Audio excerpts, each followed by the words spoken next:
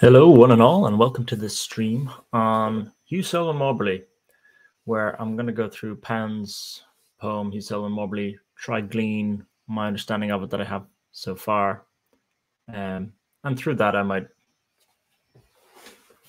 dig up some gaps I have in my own mind, because it's a difficult one to grasp. You're trying to get all the references, Pound's own life, the classical tradition references, the non-classical references he's trying to get from the troubadours, and so on.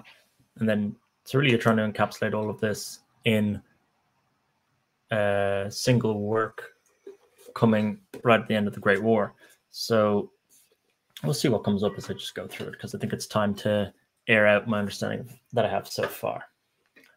I've been reading 3 texts in relation to this, Pound's Personae, which I read years ago, probably around 2017-16, and I have my notes, little annotations that I made at the time, so that'll help me go through it, and I'll share my screen, bring you through the text as I read through it as well. I've also been reading Pound's biography by David Moody, part 1, which leads up until 1920, his farewell to London in 1920, culminating with the poem Hugh Selwyn Mauberley, which he called, in essence, his farewell to London, as well as what he wanted to do by 1920 was to be able to write, as an American in London, in high British imperial society, a poetical version of what Henry James had already done in the novel form.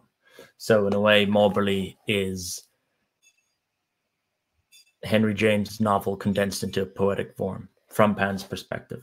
And then finally, I've gotten the Penguin Classics Early Writings of Pound, which has a bit more on annotations, just in case my own writing didn't come up with anything insightful enough that we wanted more references. So we'll see where this takes us. Let's start with the introduction that we get from the Early Writings, Penguin's Classical Tradition. And I'll bring up the text here.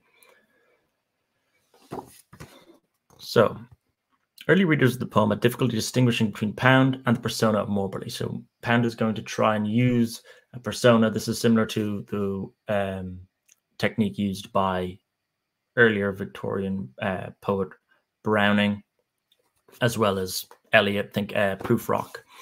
So there is a difference between Pound and Mauberley, but it's hard to distinguish them as you go through the poem. I'll try and point out where I believe one is coming from one Mauberley position and one's coming from the Pound position.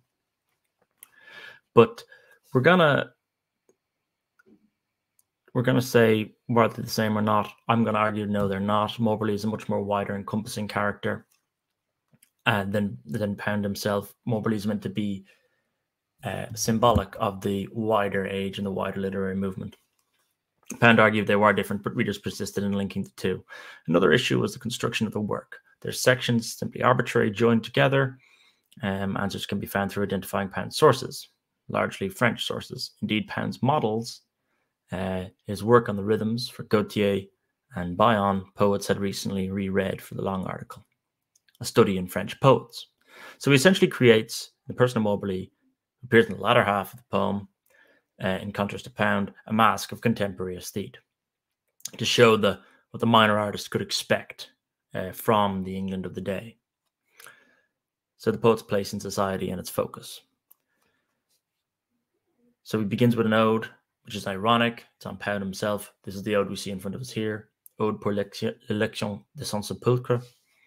And then he's going to shift into his own age, exposing when society prevents the artist from fully realizing his own potential because of the commercialization of money, which has substituted aesthetic. Pound is looking for beauty alone and beauty in his work.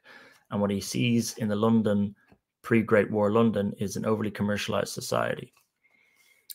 Democracy has also turned towards self-corruption, and he'll bring this in parts 2 and 3.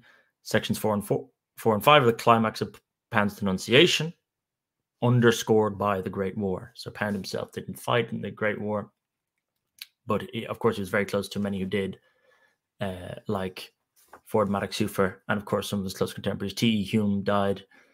He was one of the early people in Pound's circle as he moved to London in 1908, who helped him, guide him through literary London.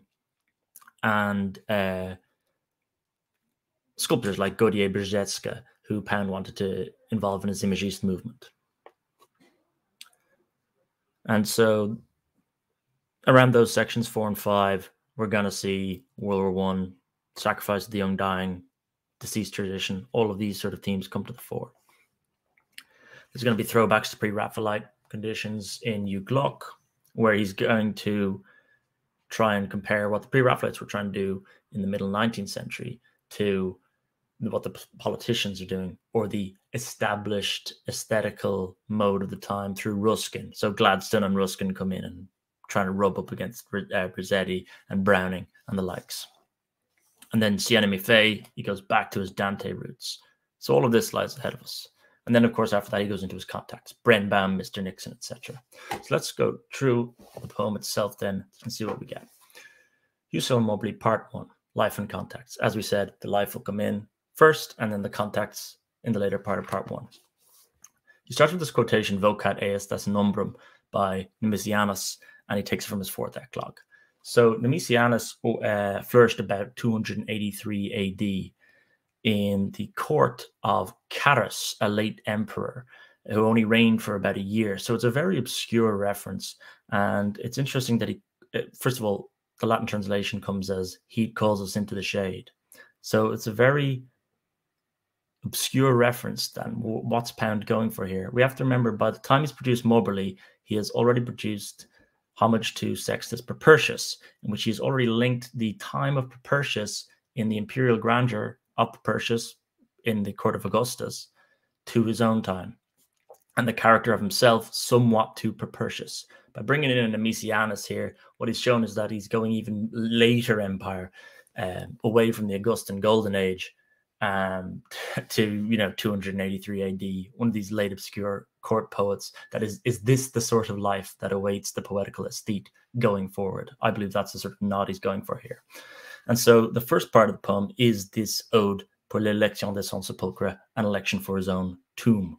That line is taken from Pierre Ronsard, the French poet from the 16th century, who was probably the most famous member of the Pleiades. Again, they were a group that, if you're following my series on Hyatt's classical tradition, they're a group that were trying in the 16th century to bring French and French poetry up to a level that they could say was on a par with the Latin and Greek ancients.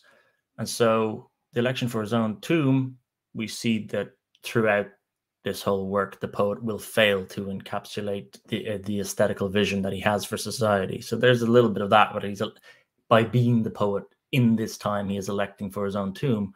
But actually, with the Ronsard quotation, he could be bringing in the fact that Ronsard wanted to elect his own French language up to a level of the ancients, and ultimately failed to, like, his Franciad is not known as much as his Aeneid, as Virgil's Aeneid. So in that sense, Ronsard failed to elevate himself to the correct level. For 3 years out of key with his time, he strove to resuscitate the dead art of poetry,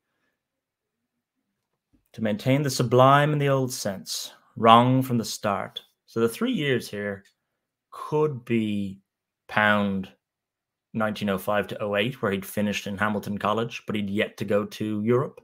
Or it could mean Pound 1911 to 14. So he moves to London in 1908, but then he does go back to the States in 1911. From 1911 to 1914, there's an unbreaking period in which he is in London. So it's likely that he's talking about that latter period. It's when he flourishes through T.E. Hume, goes into Ford Madox Hufer, and starts moving in those literary circles, coming up with his ideas of imagisme, or eventually vorticism with Wyndham Lewis, before the war breaks out. So I think he's talking about those 3 years. 1911 to 1914 is the scene he's setting here. For 3 years, he strove to resuscitate the dead art of poetry, to maintain the sublime. Of course, you're thinking about Longinus's tract on the sublime, this aesthetical version, which did encapsulate Pound in his youth.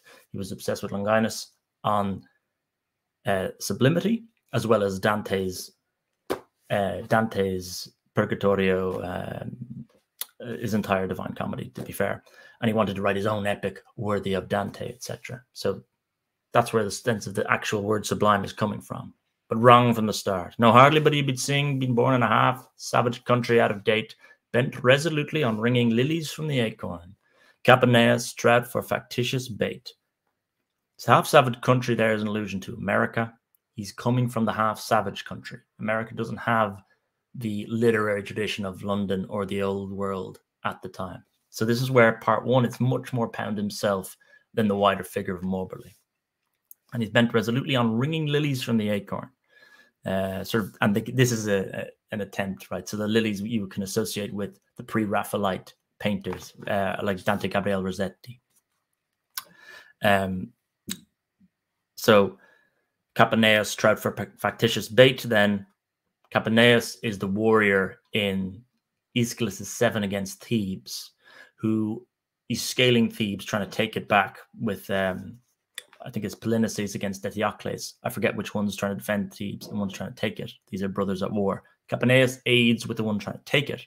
He's scaling the walls, and he lets out this boast that he is above Zeus, above the gods. They cannot tame his spirit. So he's associated with this arrogance. Zeus strikes him down with a lightning bolt. So Capaneus, Pound, or somewhat Mauberley, but a little bit more Pound at this point, wants to wring lilies from the acorns, bring sublimity back to poetry. And this is all a boast. This is akin to the boast of Capaneus. And then he brings in the lines from the Odyssey. Id men gartoi panth, oseni troie, caught in the unstopped ear, giving the rocks small leeway, the chopped seas held him therefore that year. So this is straight from the Odyssey, and it's the Song of the Sirens. Id men gartoi panth, oseni troie, for we know all those who suffered in Troy. So picture that's that passage from the Odyssey where Odysseus hears them and he has to be tied to the mast they don't call him away from his mission to get home. So likewise, Pound goes to London and he sees and feels these distractions, material distractions, everyday distractions of the high empire in London, probably the greatest city in the world at that time. And he's getting the distractions similar to what Odysseus had got. His true Penelope was Flaubert, the Penelope being the wife of Odysseus. So he's still using that Odyssey linkage there. But the true Penelope being Flaubert. So Pound's true Penelope, his true wife, is Flaubert in essence. And what he means there is his literary lifelong companion. So Flaubert, what Flaubert had done to literature in style in the 19th century. This is Gustave Flaubert, French novelist, who wrote Madame Bovary and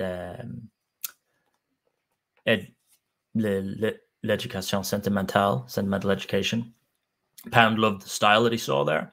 So he's wedded to that style, the similar way Odysseus was wedded to Penelope, and he's trying to get there. That's his mission. So his true Penelope was Flaubert.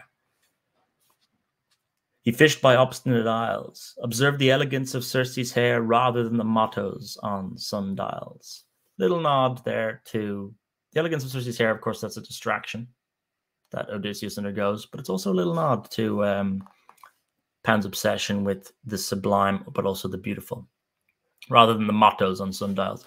A motto on sundial, for me, there is when, if you know the mottos on sundials, you know this like phraseology Latin. You don't understand the beauty of, or Greek, whatever the motto happens to be written in, but you don't understand the beauty. You don't actually understand those ancient civilizations. That's what he's trying to get to. When you know the mottos on sundials, you've gone through an educational system, but only know the language as little tracts to be reverberated, to be recited, rather than the understanding of the whole civilization and the beauty that it had. Unaffected by the march of events, he passed from men's memory in l'an 31 de son âge. The case presents no adjunct to the muse's diadem. So, l'an 31, that's his 30th year. It's sometimes written as l'an 31 in my work, howsoever. And when Pound reached 30, so he was born in 1885, he would have reached 30 halfway through the year, through the war, 1915. So he's, again, talking a lot about himself. He's unaffected by the march of events because he's not, by 1915, called into the war. It's funny in the biography, when Moody's biography, when the war breaks out, Pound's life doesn't really change that much, but a lot of his circle have gone off to fight. Gaudier Brzeska, the sculptor, and I have some of his sculptures up here that you can see, would die in 1915, the same year that Pound turned 30. Pound thought he was the greatest sculptor of their age and would herald in this new sort of sense of modernity that Pound had yet described as modernist. He would have described it more within his vorticist idea.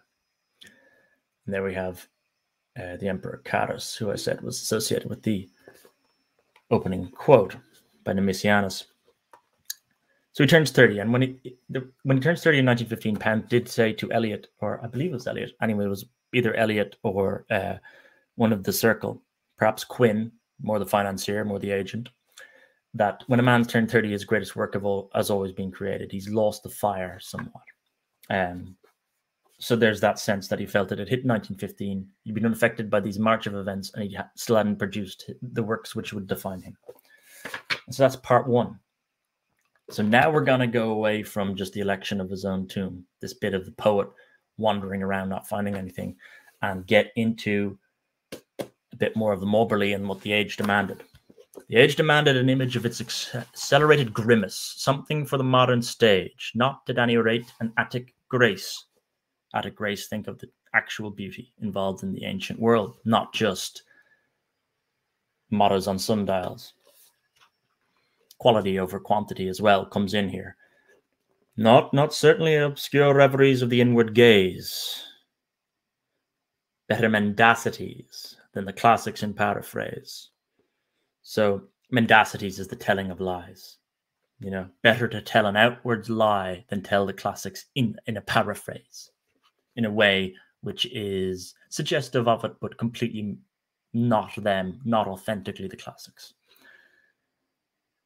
And the obscure reveries of the inward gaze is kind of almost a man's pinnacle, if he can. This is what Pound thought with imagism, right? That he was going to create a work which would spiral into a pure image that could represent things such as the obscure reverie of the inward gaze. That's what high art could achieve. The age demanded chiefly a mold in plaster. So we had him bemoaning the lack of quality, and now we're going to see instead we just get quantity.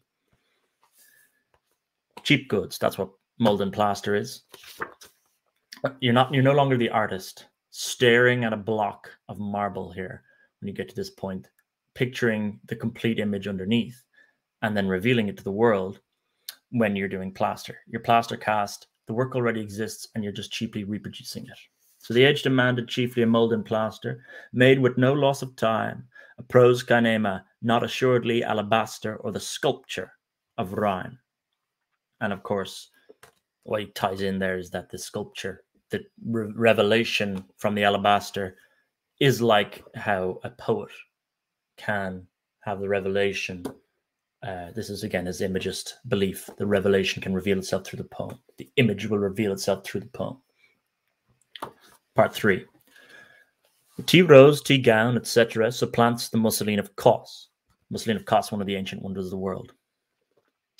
The pianola replaces Sappho's barabitos. Pianola, sort of piano that could play itself. So again, technology becoming mimicry. That's what plaster cast. It can create these great marbles, but it's a mimicry sense of what was gone before. There is no high art or authenticity to it from the artist's point of view, from Longinus's treatise on the sublime point of view. And the pianola replaces Sappho's barbitos. So the barbitos is the lyre that Sappho would play to as she created her odes. So, searching for Sappho. Christ follows Dionysus. Phallic and ambrosial made way for macerations. Caliban casts out Ariel. So, of course, the first line there of the second quatrain is fairly self-explanatory. He sees religion disappearing amongst the quantity, and Christ himself, and what has been there from the Middle Ages outwards in the Christian religion, is going to fade the same way Dionysus faded for the ancients. What he's witnessing now, just before and now just after the Great War, is the coming in of the modern age, where it's all about material possessions.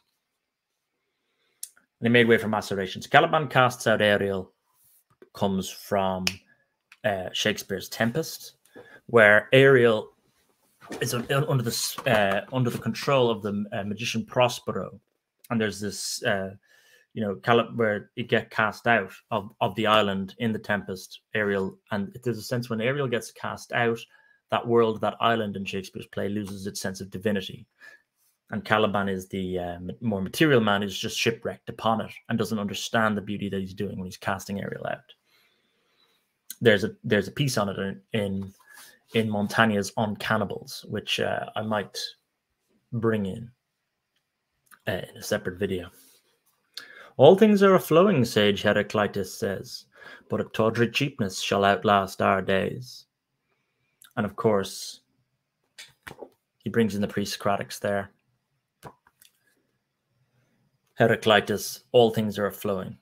So everything's in flux. And he would have seen that in the Great War. Sense of flux, sense of changing dynamism to the world. But then there's this underlying pessimism. The tawdry cheapness shall outlast our days. After Dionysus or St. Paul, what's going to happen? Well, even Christian beauty defects after Samothrace. Samothrace being the island St. Paul would have gone through on his journey to Rome. We see Toucalan, literally beauty, decreed in the marketplace.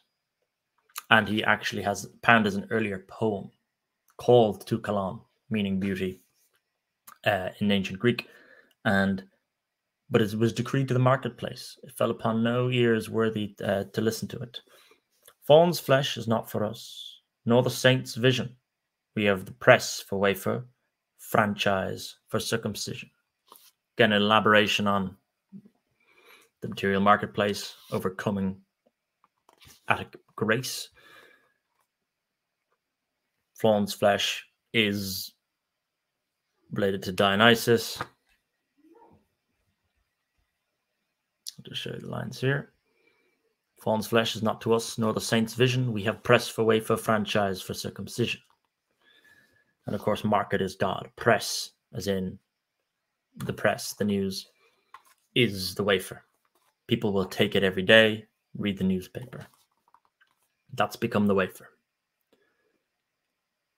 All men in law are equals, free of Pisistratus. We choose a knave or an eunuch to rule over us. Pisistratus, the Athenian tyrant. So this is where the critique of democracy comes in, which says all men in law are equals in this year, just before the outbreak of the war. Free of Pisistratus, the tyrant. Anyone listening to my Plutarch series, when I'm on the parallel lives of Solon and Publicola, Solon is the decreer of the laws in ancient Athens. And he comes after Draco, so after the Draconian laws, but before Pisistratus. Solon's laws get somewhat corrupted by Pisistratus. This is the more traditional reading of Western literature of the Solon-Pisistratus relationship. Pisistratus is the tyrant, usurps the laws. So 1914, we're getting the Herald of Democracy. We're meant to be free of Pisistratus. And all this is to pound is a man choosing whether a knave or a eunuch will rule over us. The classic, I get to choose an option between two fools. Bright Apollo, Tinandra Tinua Tinatheon. What god, man, or hero shall I place a tin wreath upon? So the Tinandra Tinua Tinatheon is straight from Pindar. And so the supplication of himself to Apollo, the god of music, truth, and beauty, right? He's trying to find beauty, so of course he's going to invoke Apollo. And then immediately goes in with the Pindaric lines because he wants to invoke ancient Greece. And Pindar would, of course, give celebration to the Olympian heroes. It's kind of the classic ode, not for the election of his own tomb in Pindar's sense, but for the election of a great hero to a pantheon worthy to be called out. But of course, then Pound turns it on his head. All he can do, Pindar could look to the Olympian athletes and give them praise. Pound can only ask what fool to place a tin wreath upon. Part 4. The war has now been broken out. These fought in any case, some believing pro domo in any case, sense of flux when these fought. Some quick to arm, some for adventure, some from fear of weakness, some from fear of censure, some for love of slaughter in imagination, learning later, some in fear, learning love of slaughter. And what he's got here is you don't just have the war poets Wilfred Owen or Siegfried Sassoon where they're lamenting the war. He's trying to actually show you, yes, some did that and some thought they were going in for a great cause and fighting for king and country, etc. But some also went in with great skepticism and then learned that they loved the slaughter. They learned that they loved the camaraderie of the trenches. And so Pound is trying to show you there the two sides of the trench experience. And often it was hypocritical to what they had thought of going in before they actually experienced it. Man in action learns what the thing itself is, not by him thinking of it as something that's going to happen before he enters it. And again, this is quite a Greek mode of thought. When Plutarch is writing his parallel lives, he's finding the moral impetus for the greatness of the lives they're in through their actions alone. And if they don't act it out, then the morality is lessened. This is a much more ancient idea of morality than a Christian one, in which the inward man can show inward morality, just simply him reflecting upon himself.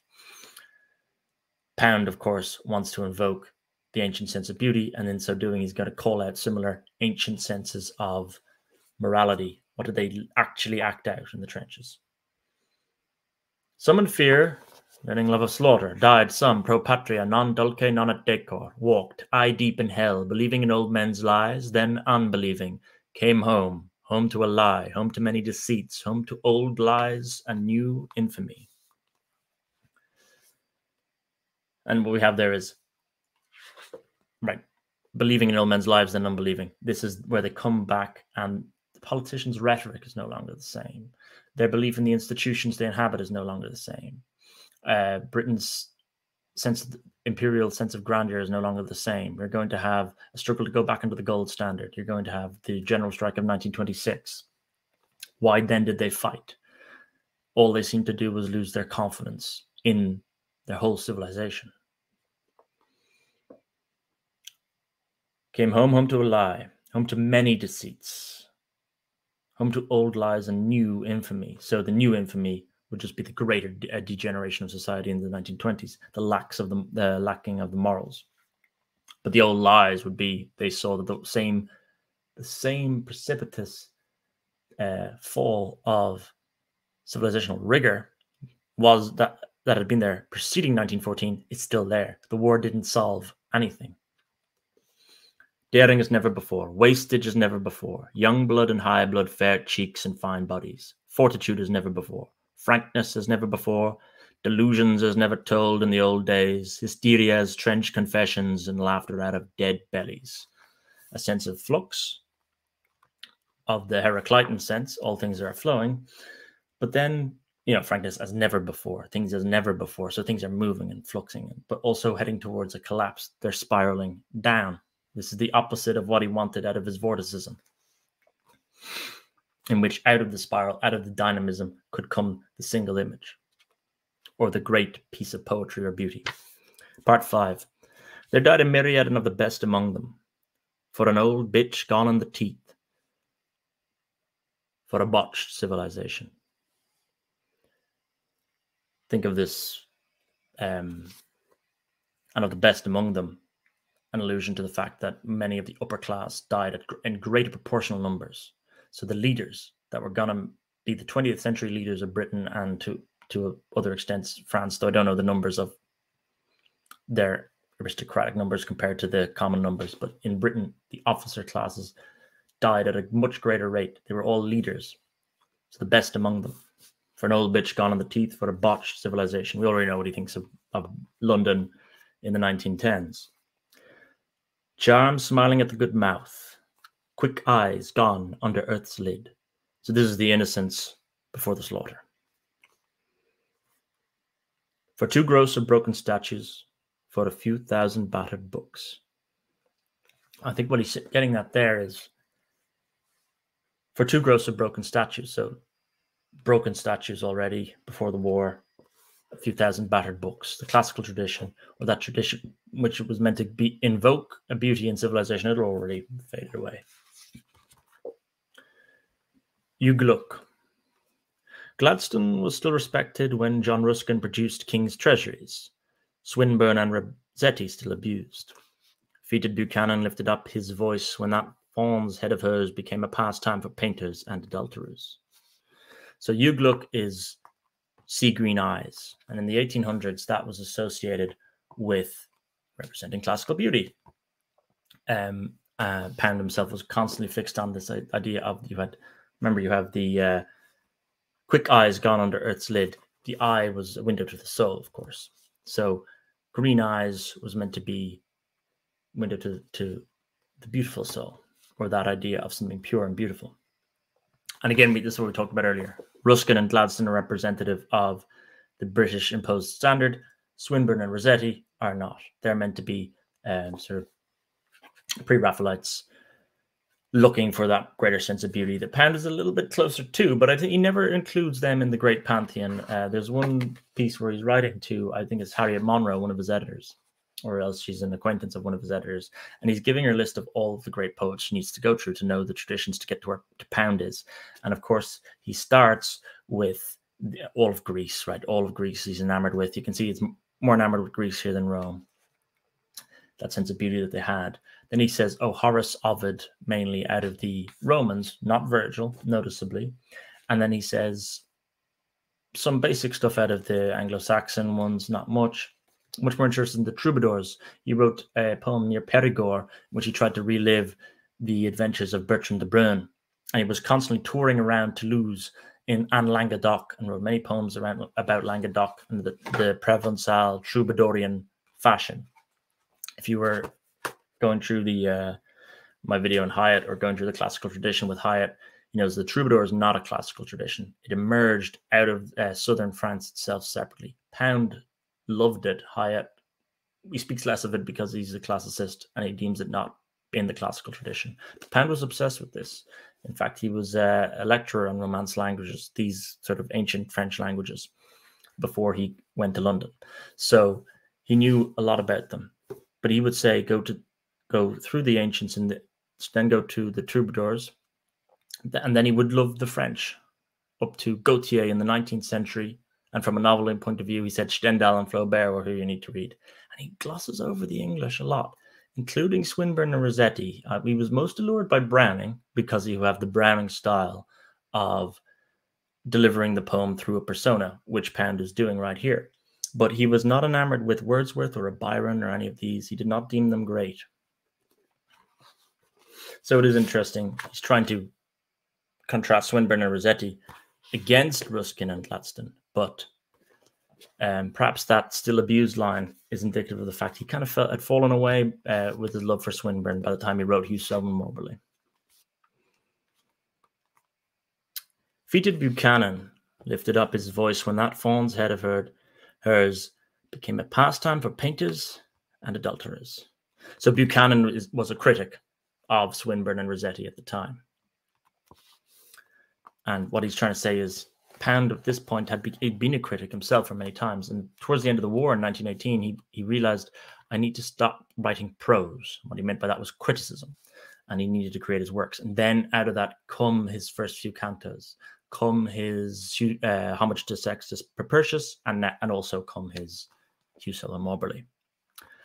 So I think when Buchanan, he's attacking the critic. And we see this in sense with Ford Madox Ford, before the war known as Ford Madox Hueffer, Pound's contemporary, and moving in the same literary circles as him, colleague in that sense, or his acquaintance, writes the character of McMaster in Parade's End, who's a critic, literally, of Rossetti. So they would have shared conversations, Hoofer and Pound, about this, no doubt. The fact they both fall on the idea of the critic of Rossetti being a degenerate form in the poet itself. And then the Faun's head is Elizabeth Seidel, I believe, who was a muse to Rossetti, I believe. Let me just try and confirm that.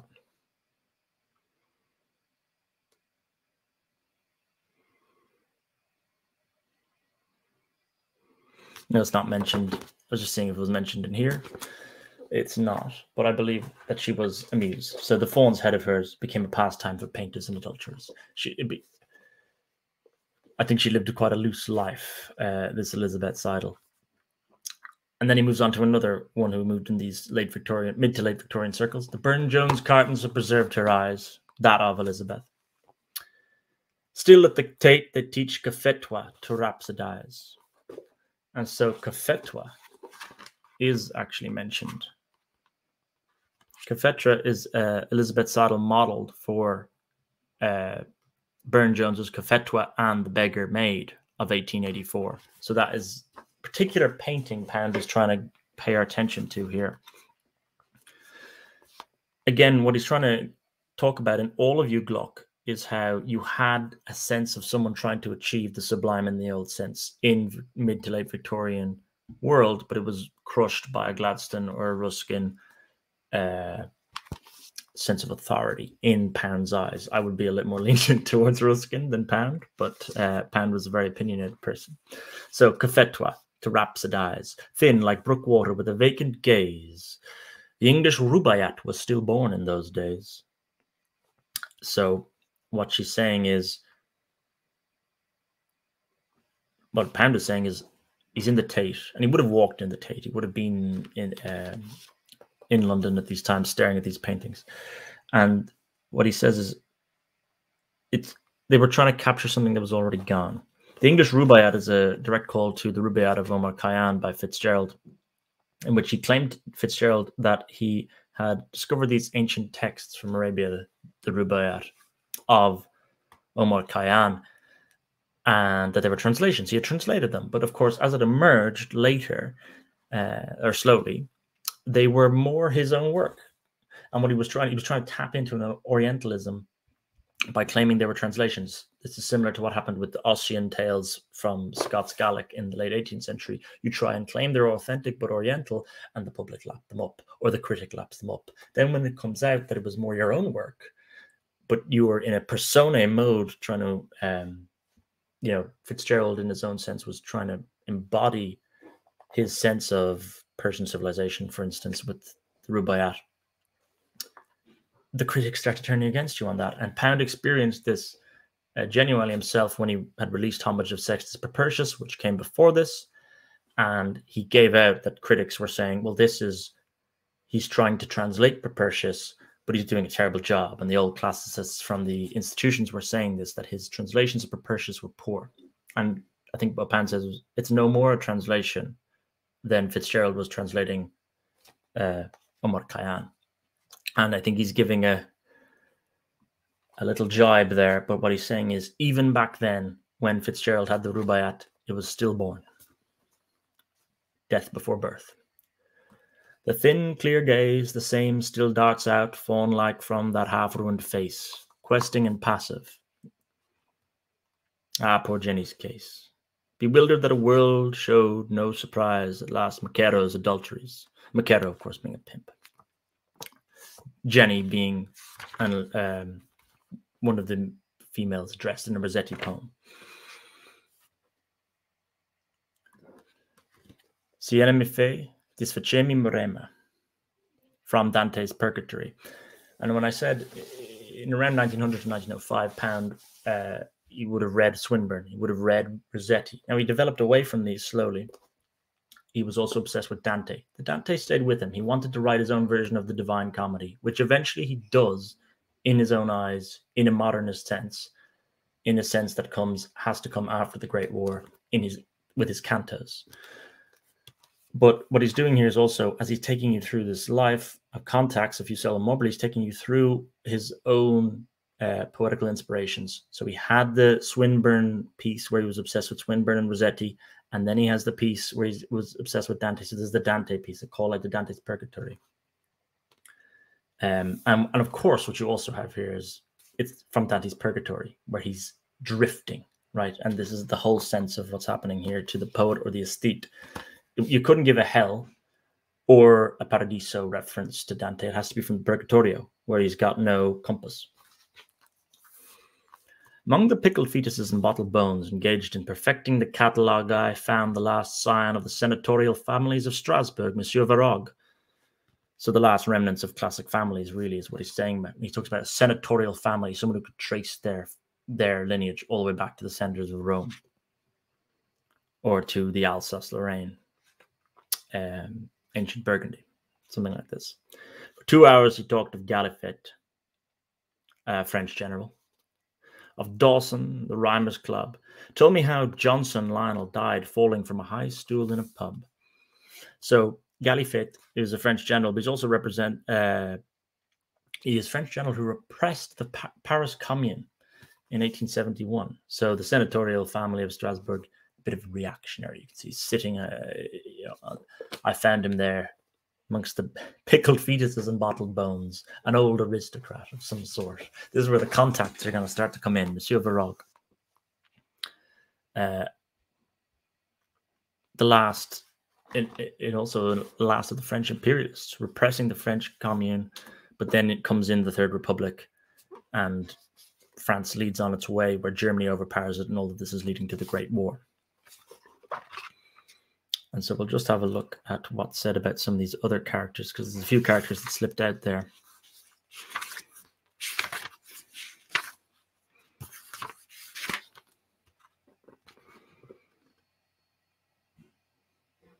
Monsieur Varrogue is what they reckon here is Victor Plar, 1863 to 1929, a member of the Rhymers Club, author of In the Dorian Mood, which we'll come into later, the Dorian Mood, and librarian of the Royal College of Surgeons. Plar was born near Strasbourg, came to England after the Franco-Prussian War. Pound mentions him at the end of Siena Mi Fe.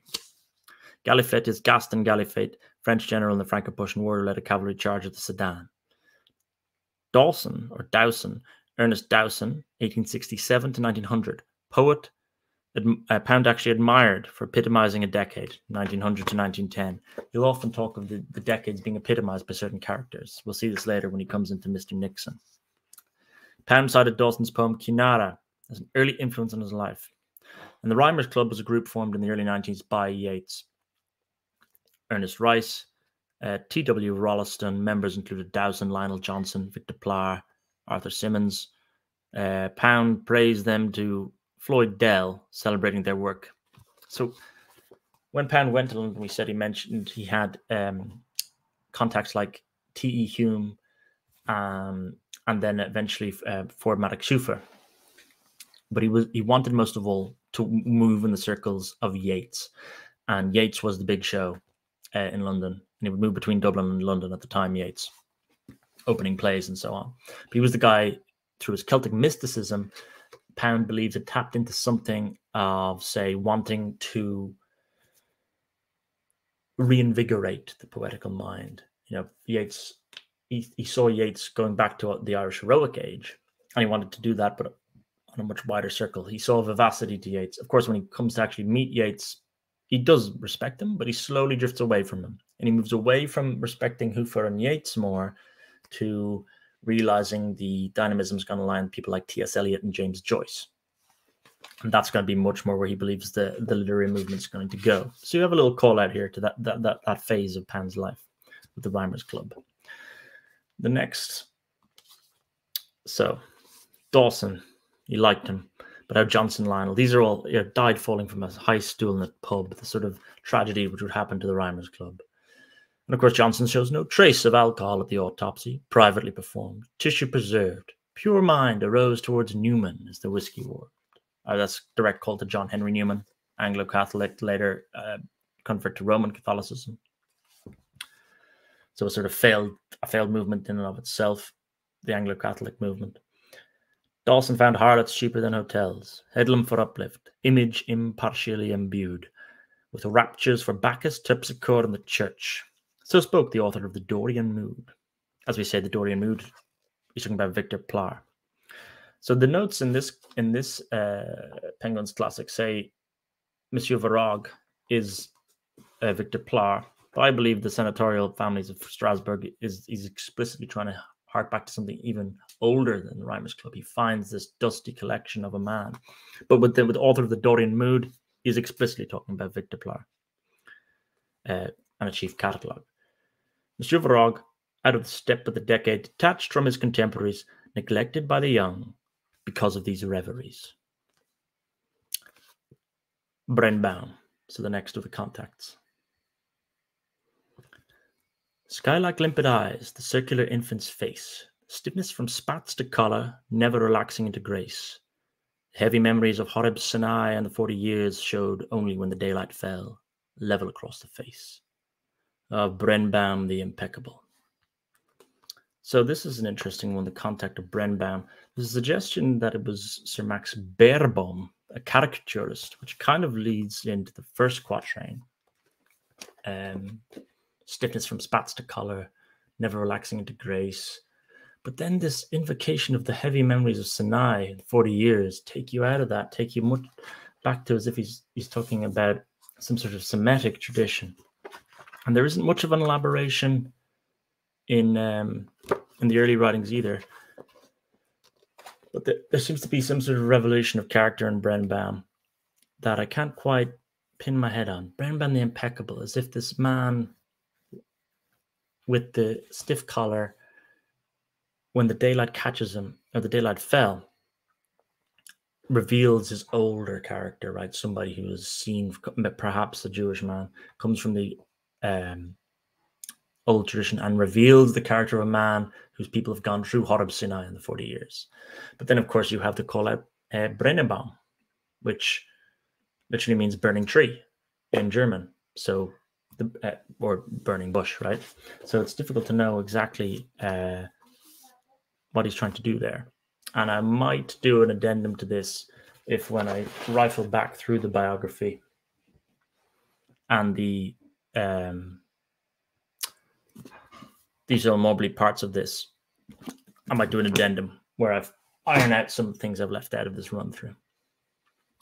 The next contact, Mr. Nixon, meant to be the American capitalist, really, and that with that name. The cream-gilded cabin of his steam yacht, Mr. Nixon advised me kindly to advance with fewer dangers of delay. Consider carefully the reviewer.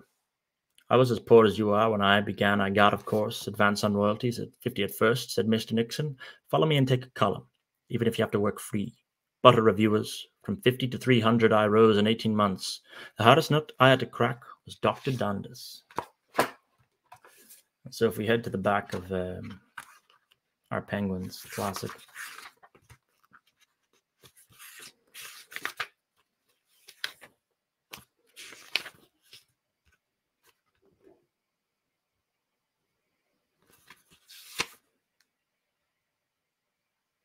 Mr. Nixon. Pan said Mr. Nixon was a fictitious name for a real person. That person was likely a prolific journalist, editor, and novelist. They reckon actually it was Arnold Bennett, 1867 to 1931, who Pan probably met through Ford Madox Ford. So for me, I picture the American capitalist. That's probably just Nixon, the name Nixon, imposing me far too much a sense of 1970s America than it should. But it does picture someone who has made their way up through the world. Fleet Street man, perhaps. You do have to remember for Pound, London was the imperial city. London was the capital of finance before the war. So Nixon being of that world does make more sense. But here he's saying, give up poetry. This is meant to be the allure of the money classes, saying, yeah, I used to have a poetical incentive or that state of mind, but I had to get the graft of this world, the 20th century world, as it's brimming up in front of Pound. Dr. Dundas, I think, is just some reference to someone he had to get the better of. I never mention a man with view of selling my own works. Tip's a good one. As for literature, gives no man a sinecure. Sinecure, of course, being the job that pays well. And no one knows it. Cite a masterpiece. Give up verse, my boy. There's nothing in it. No One Knows It's a Masterpiece is genuinely a call out too. I think Pound would have experienced this multiple times, but I think with say how much the sex is precocious, it didn't do too well to begin with. And he said, I'm not worried about that because something quite close to these lines. No one knows it's a masterpiece. And actually, once the war ended in 1918, Pound realized it was a sort of a double downing effect. He realized if everything is going to become super transitory, it was more important for him than ever to create the poetical work which would last the centuries, something which could last beyond the flux. So it wasn't one of these abandon your poetical ideals moment, but a doubling down moment for Pound. And Mr. Nixon is meant to embody the temptation to abandon the ideal. Likewise, a friend of Blograms once advised me, don't kick against the pricks, accept opinion. The 90s tried your game and died. There's nothing in it. Blogram was, that's a direct reference to a Browning poem. So the 90s being the 1890s, the Yeats Rhymers Club style vision, right? They tried your vision, tried Celtic mysticism and all that, tried your game and died. The world moved on towards its material fate. Part 10. And so therefore we're left awaiting the poet. Beneath the sagging roof, the stylist has taken shelter, unpaid, uncelebrated at last from the world's welter. Nature receives him with a placid and uneducated mistress. He exercises his talents, and the soil meets his distress. The haven from sophistications and contentions leaks through its thatch. He offers succulent cooking. The door has a creaking latch. This is just pure imagery from Pound. No sort of allusion to anything else other than the poet taking shelter in these years. And again, we had the call out to Dawson earlier, right? This poet he respected, but he found harlots cheaper than hotels?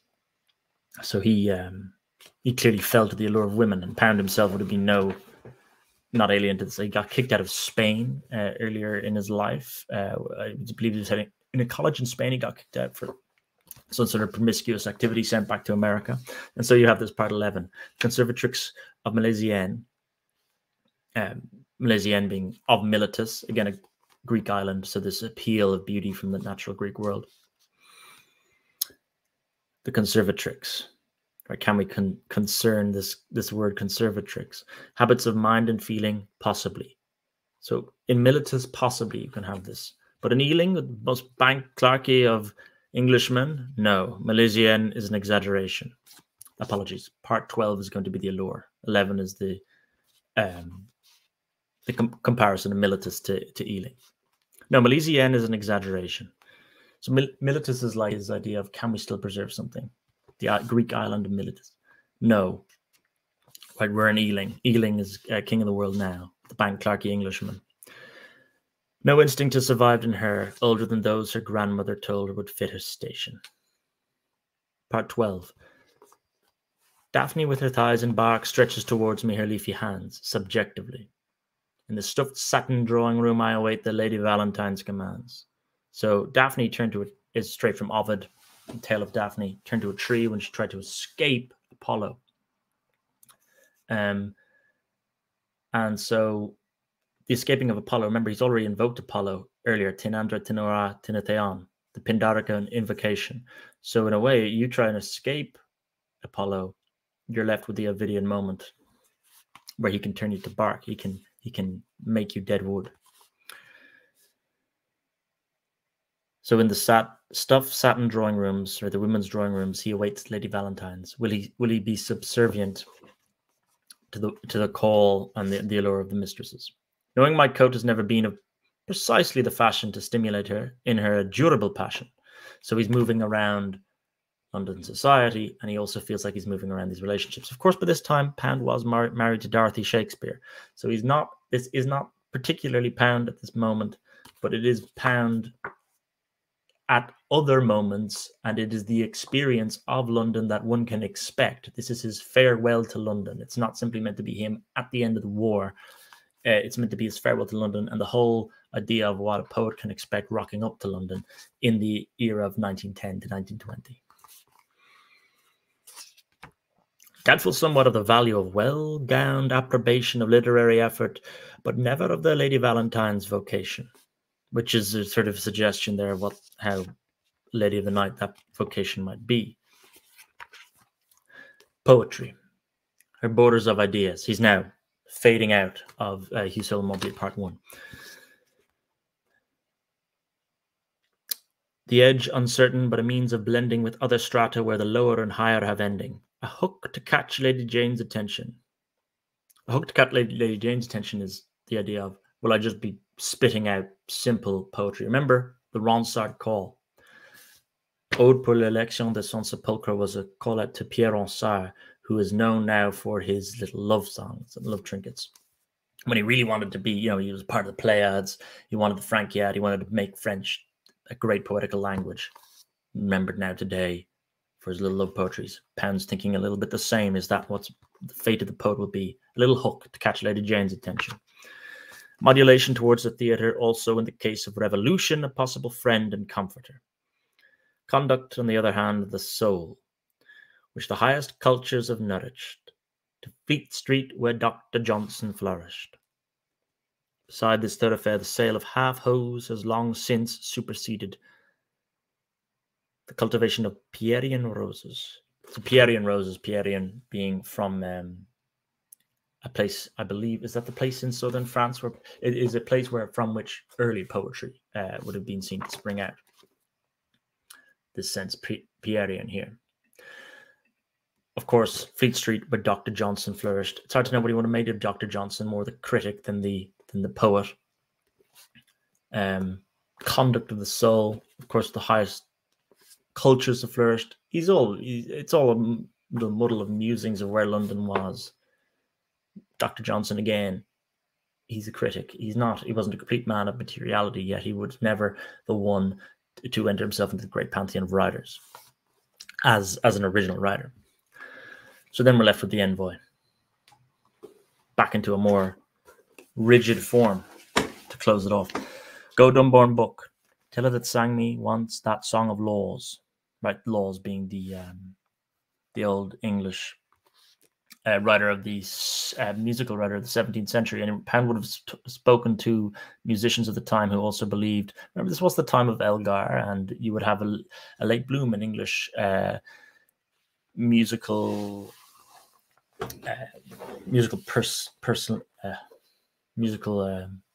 personalities. Laws would have been seen as the last of these beforehand, and so he's thinking this. Tell her that sang me once that song of laws. I want to go back to when laws was there. Hast thou but song as thou hast subjects known? And again, look at the language. He's gone straight back to that sort of faux Shakespearean language. Then were the cause in thee that should condone even my faults that heavy upon me lie, and build her glories their longevity. Tell her that sheds the treasure in the air, recking naught else, but that her graces give life to the moment. I would bid them live, as roses might in magic amber laid, red overwrought with orange and all made, one substance and one colour, braving time. Tell her that goes with song upon her lips, but sings not out the song, nor knows the maker of it. Some other mouth may be as fair as hers, might in new ages gain her worshippers, when our two dusts with wallers shall be laid, sifting on siftings in oblivion, till change hath broken down all things save beauty alone. So we added a much more rigid poetical form, using the faux Shakespearean language for his Envoi. Now there is a part 2, but I think I'll save that for another video. And what he's trying to do with this Envoi is encapsulate that he can still write the poem as people can recognize it, but also add in the theme at the end, right? Sifting on sifting to oblivion, the sense of purgatorial stagnation that's been going on. And so I'll just see if there's any fading out notes here. Pierian roses, where we said, it's also an allusion to a line from Sappho. For you have no claim to the Pierian roses addressed to a young girl, Pieria, in Greece, who was a reputed home of the muses, so i.e. the home of poetry. Laws, Henry Laws, set to music, Go Lovely, Rose, and other poems by Edmund Waller. So what he's trying to invoke that is those sort of guys. And I think that's going to close out everything from part 1. I'll pick it up with part 2. And let me know if you enjoyed this, if you felt I missed out on anything. It's always good to have a discussion and broaden the understanding of this poem, because there's a lot packed to pound, and there's a lot to sink your teeth in, and there's a lot to then permeate in your thoughts thereafter. Until the next time.